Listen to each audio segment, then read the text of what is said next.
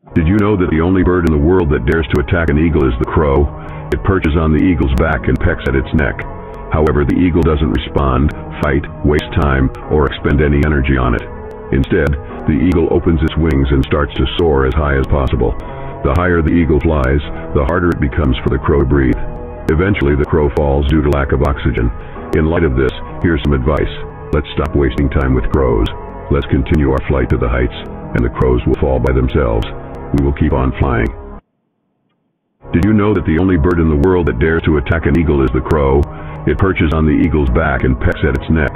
However, the eagle doesn't respond, fight, waste time, or expend any energy on it. Instead, the eagle opens its wings and starts to soar as high as possible. The higher the eagle flies, the harder it becomes for the crow to breathe. Eventually, the crow falls due to lack of oxygen. In light of this, here's some advice. Let's stop wasting time with crows. Let's continue our flight to the heights, and the crows will fall by themselves. We will keep